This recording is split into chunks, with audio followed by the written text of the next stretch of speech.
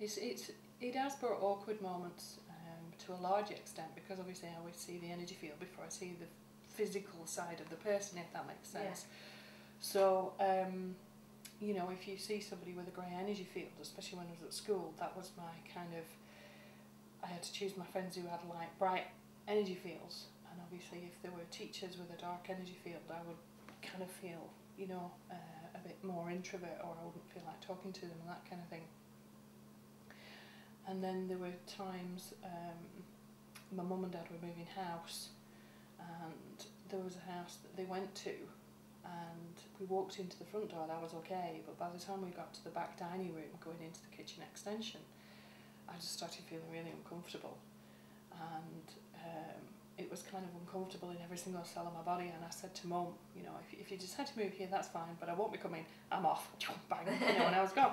And I didn't understand what I was feeling at the time. Yeah. And it was a few years later, I think, when Mum and Dad actually moved to a house around the corner from that one, and they got to know the people that owned it. And just in conversation randomly one day, you know, Mum was told that when they were digging the foundations to the extension, they'd found a baby's, you know, bones. Yeah. So what had happened, I have no idea, but I just felt so uncomfortable. I mean, now I'd be able to, because I'm more experienced, I could have stayed, sent healing to it, probably had an awareness of whether the child had died naturally or otherwise, and been able to send healing to maybe the mother, the father, any siblings, and the whole situation. Yeah. Because obviously a house, or, you know, particularly the concentration camps in Germany, you know, the actual Mother Earth is a living being, so she will absorb the pain of the concentration camps and things like that.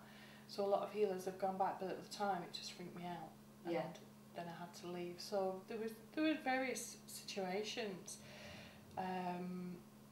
you know, where I'd know where somebody was poorly, or I had a knowing of something, or, you know, where Mum and Dad were taking us somewhere and I didn't want to go, and I had to kind of keep a lid on it, you know. So there were one or two, I don't know whether you call them hairy, scary mums, but you get the general idea. Yeah. So, yeah. And even now, you know, Kevin's aware, but having said that, he's very intuitive anyway, so probably if I didn't want to go somewhere, if something didn't feel right, he would probably know anyway. Yeah. And he respects me enough to know, right, okay, well, if she says it's a no-brainer, it's a non-starter, then fair enough it is. Yeah. So yeah.